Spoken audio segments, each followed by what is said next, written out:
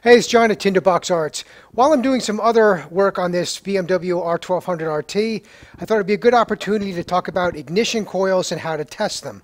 Now, these bikes have 4 ignition coils along with 4 spark plugs. So to remove these from the engine, there's one here and there's one underneath.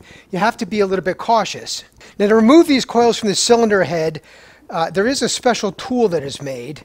Looks like this, and you can buy it in several different places.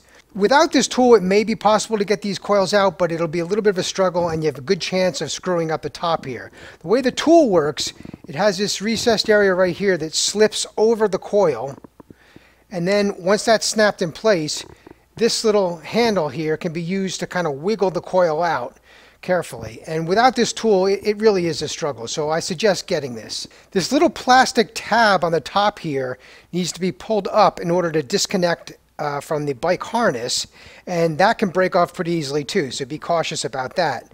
And then finally, the pins inside are very fragile.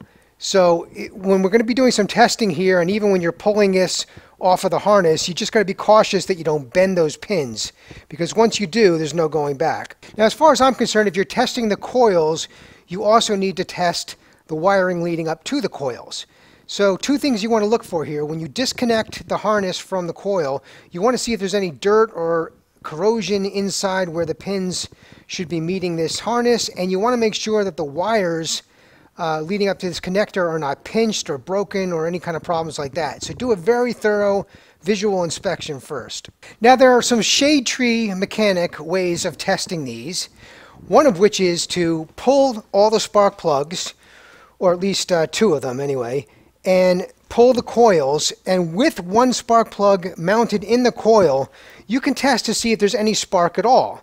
You can have a helper get on the starting button. If you hold this electrode to a ground, say this bolt right here, and then have a helper try to start the bike just for a few seconds, you want to visually see a blue spark jumping, to the electrode there.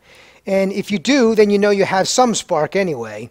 If you only see a very faint yellow spark, that could be a problem, or if you don't see any spark at all, that could be a problem.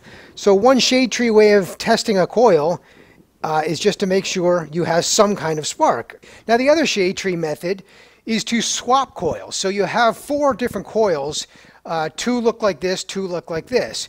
So you could swap one for another that fit and just see if a symptom changes. So if you have a miss on one cylinder and you swap the coil to an opposite cylinder and suddenly the problem switches cylinders, well, maybe the coil could be the issue.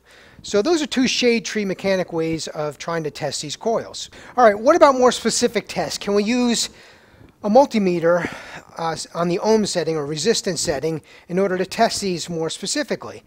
Ordinarily, the answer is yes. Now, many manufacturers will publish specifications for their coils, and you can compare on the primary side of the coil and the secondary side of the coil the manufacturer's specifications to readings that you get in the field, and that's great. In this case, BMW does not publish specifications, so we're left to guess. Now, can we do anything with this information if we do get some readings? Well, yeah. For one thing, we have 4 of these, like I said, and we can compare, one to another. So if we take 4 different readings and we get one that stands out that's especially different from all the others, then that is a clue that maybe there's something going on with that coil. So that's good.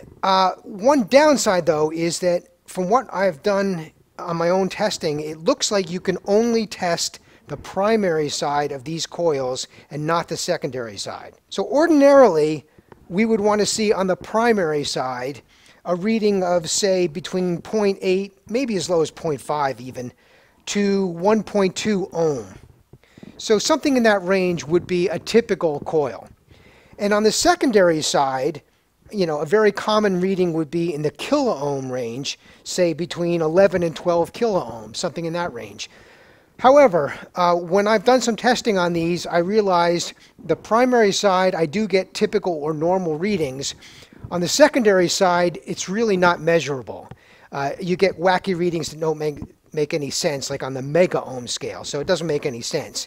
I think the reason for that may be that there is a circuit in here. Maybe there's a very crude circuit with a transistor in it, and it's just preventing the measurement of the secondary side. So what I'm going to tell you is I think we can measure the primary side, which I'll do here shortly, but I don't think the secondary side can be measured. With that said, I'm going to tell you how to measure the primary side. So there's 3 pins in here.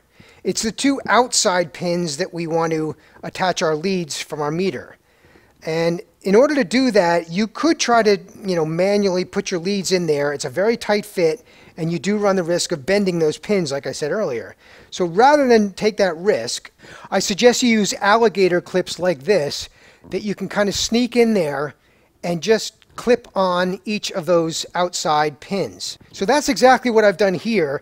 The piece of paper is just an insulator. Because these alligator clips are so close, I needed something to separate them so they didn't touch and ruin my measurement. So I just stuck a piece of paper in there. If you have smaller alligator clips, it may not be an issue. So I've set up the 2 outside pins on this coil, and we'll see what we get for a measurement. So I'm going to connect my meter here, one on one side, and then watch my meter.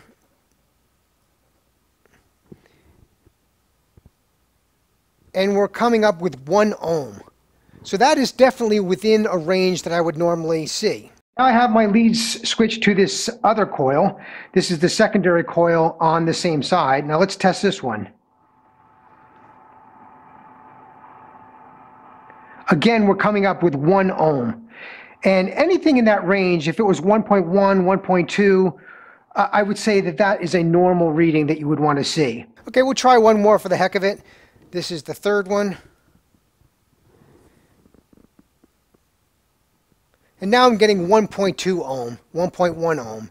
So again, right within the range that I would expect to see. So if you're getting anything in that range, I'd say you're in good shape on the primary side. So that's really all you can do.